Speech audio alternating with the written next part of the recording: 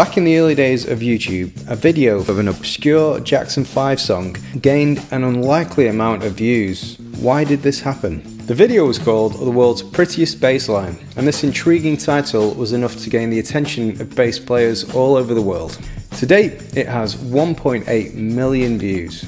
The track was Darling Dear, and the bass player was James Jamerson.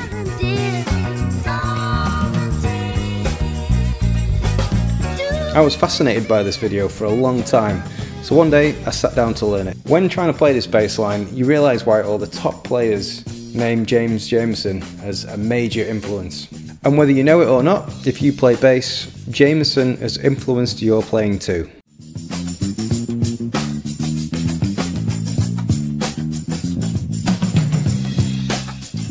We're going to look at what makes this bass line so special, but first, who was James Jamerson? He started as an upright bass player, performing jazz and blues in clubs around Detroit. In 1959, he started working as a session musician at Motown Records as part of a session band that would become known as the Funk Brothers, a group of session musicians that were responsible for most of the recording at Motown.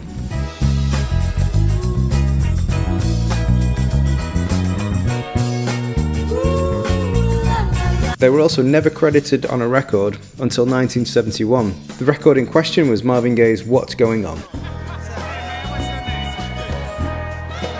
They also played for legendary artists such as Stevie Wonder, The Temptations, The Supremes, Martha and Gladys Knight and the Pips.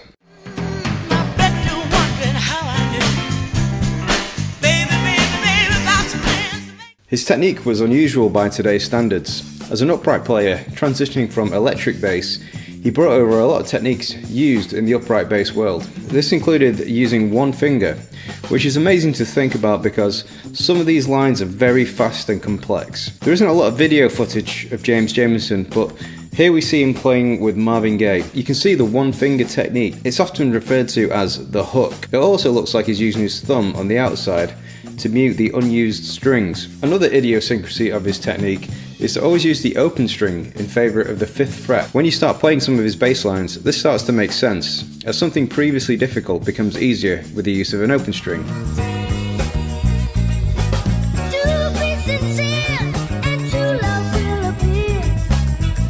When I first tried some of these bass lines, I wasn't aware of this open string technique, and I found some of them quite difficult to play. So if you've ever struggled with a James Jamerson bass line, go back and try it with open strings. You'll see it makes a lot more sense. Let's look at an excerpt from one of his bass lines. I really like what he plays here. So the chords here are roughly D minor 7 to C minor 7 to B flat major 7. The D minor is made up of these chord tones: D, F, A and C. They are called the root, the flat third, the 5th and the flat 7. So let's analyse what he's playing here. So over the D minor 7 chord we hear the root of D. The next note he plays is the G sharp, which is a tritone away from the root D. Most people will experience this as a harsh dissonance, but then straight afterwards it moves to the note A, which is the 5th of the chord. So why does that G sharp work? Well, the best bass lines, music and art in general use something called tension and resolution. If we play the G sharp over the D minor chord, most people will experience that as unpleasant. The note straight after that, the A, is the 5th of the chord, which is an extremely consonant note. Because the G sharp is just one note away, we experience the tension, and then with the A, it's the resolution. So the G sharp has been used as what's called a chromatic approach note. So you can also target chord tones from 2 chromatic notes below, and that's what's happening in the next part.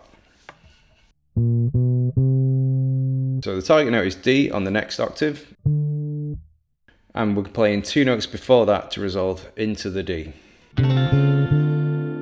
So the C, that's contained within the chord. The C sharp is not, and that's what's known as a 7th interval, or a major 7, and that creates a lot of tension before again resolving into the D. So altogether it's played. So as already discussed, as far as I know, he used the open strings more than the 5th frets. But if we move that into a more familiar position, it might make more sense. So far, he's used the 2 harshest dissonances over the chord, the tritone and the 7th.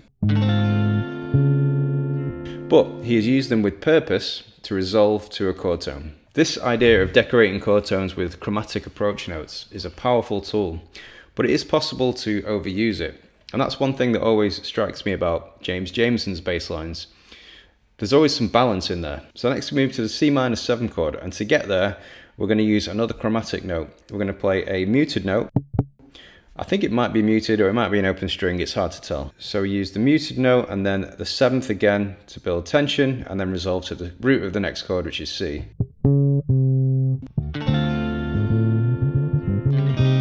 So over the C minor 7, we mostly get chord tones, which is that idea of balance that I was talking about. And then a few scale passing tones at the end. And then we're into the next chord, B flat major. So all together.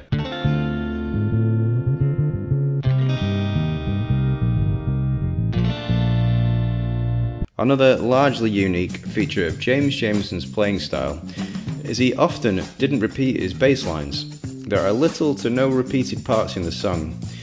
It often makes me wonder if this whole thing was improvised, or was it created meticulously?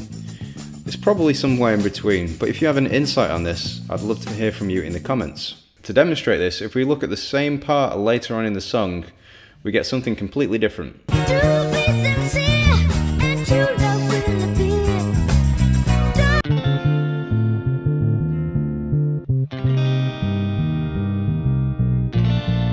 Just want to say quickly that while researching this video, I found another video out there which was very similar to what I wanted to talk about. So I tried to focus on different things, but you should definitely check that one too.